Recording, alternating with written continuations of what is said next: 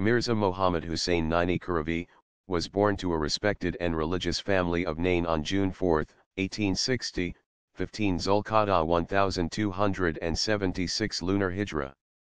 His father Mirza Abdul Rahim and grandfather Haji Mirza Saeed, both one after another were sheikhs of Nain.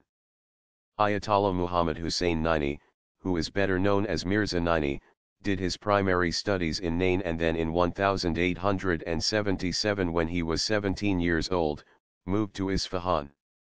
The latter belonged to a distinguished clerical family of Isfahan and was himself the most powerful mujtahid of that city. After completing basic education he moved to Najaf, Iraq, to achieve the degree of mujtahid.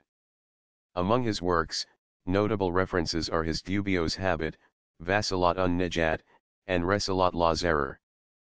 50th death anniversary of Ayatollah Mirza Mohammad Hussein Naini was memorialized by issue of stamps tickets, in Iran, in 1987.